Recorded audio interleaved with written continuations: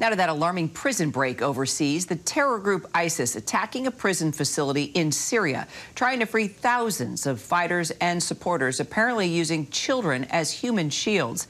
UNICEF saying nearly 850 children are now at risk. Our foreign correspondent James Longman is tracking the latest for us. This morning, scores are dead after a mass prison break at a jail holding suspected ISIS fighters in Syria. It all began Thursday when ISIS militants launched an attack on the Guiran prison in Hasaka, northeast Syria, which is thought to hold at least 3,000 former ISIS fighters and their supporters.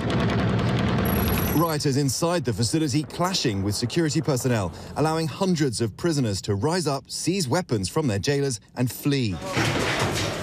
US-backed Kurdish forces have been locked in battle with the militants for days, but some are now still in control of parts of the prison. The US has launched airstrikes to support their Kurdish allies, but there are concerns about hundreds of minors kept in the children's wing of this detention center, former so-called caliphate cubs.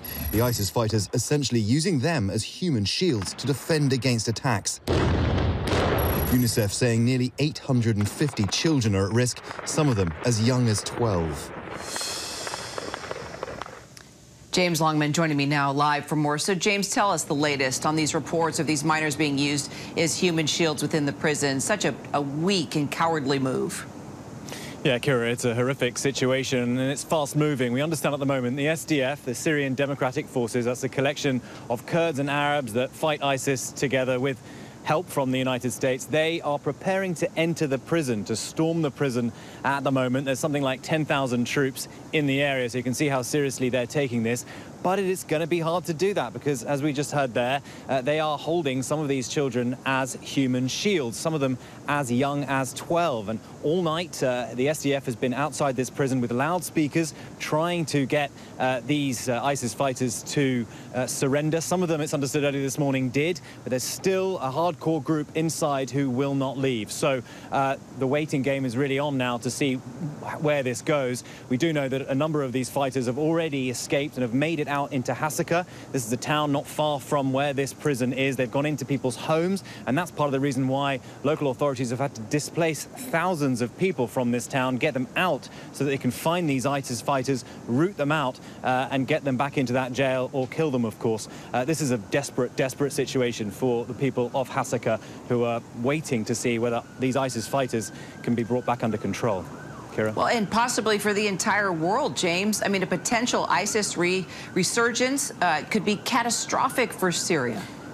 Yeah, that's absolutely right. I mean, no one is suggesting that the caliphate is about to be rebuilt, but this does show just how much more support ISIS has. It's been growing over the last few years. These prisons are horrific. I've been to them. The conditions in which people are held are basically subhuman. The same is true of the camps. More than 80,000 people, men, women and children, are being held in camps, former families of ISIS fighters, but children there as well. Over half of that number, 40,000 of them, children, cannot be held responsible, surely, for the crimes of their parents. And all of these situations, the camps and the prisons, it's providing the circumstances and the conditions for more extremism, more radicalization, more anger towards the West. And that is the issue here. ISIS is finding fertile ground for its message, and if the United States and its allies don't help the Kurds and the others in this region in dealing with these people who are being held in these detention centers, then it's just going to get worse. This is an unsustainable situation, Kira.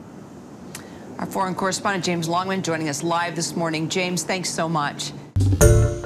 Hi everyone, George Stephanopoulos here. Thanks for checking out the ABC News YouTube channel. If you'd like to get more videos, show highlights, and watch live event coverage, click on the right over here to subscribe to our channel, and don't forget to download the ABC News app for breaking news alerts. Thanks for watching.